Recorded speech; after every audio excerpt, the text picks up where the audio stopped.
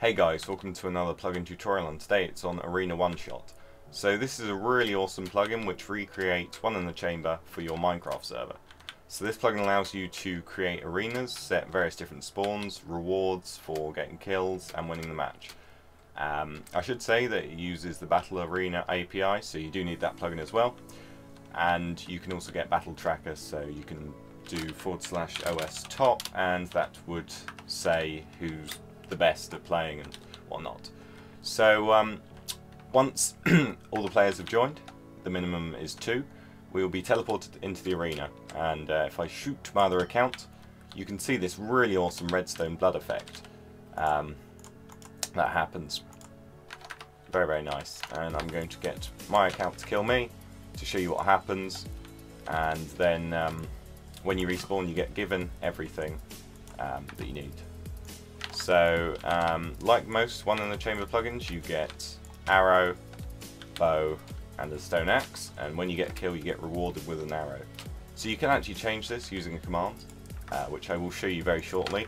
Just get them one more time using the axe. Not as powerful as the bow, obviously, but yeah. So let's get them one more time. There we go. Very, very nice. Really like this plugin. And the dev has made some other plugins which I will be looking at very shortly, next few days hopefully. So if I leave that, we will be able to create a new arena. So let's do that now. So OS create, followed by the arena name, which is going to be YouTube, funnily enough. And what that does, that actually sets the spawn up here, but we don't want that. We want it down here somewhere. So let's go ahead and do OS alter the arena YouTube and spawn 1. Now we need to add some more. You can add as many as you want, so 2, 3, maybe 4 here. Just depends how many players are on your server. And yeah, like that, so 5 different spawn points. So as I mentioned earlier, you can change the kill reward item. By default it's 1 arrow, but you could change it to multiple arrows, or even an iron or diamond sword, or even a potion, depending on what you want. So the way to do that, very simple. OS set item, and that will just set it to 1 iron sword or 2 arrows, like that. So that's very cool.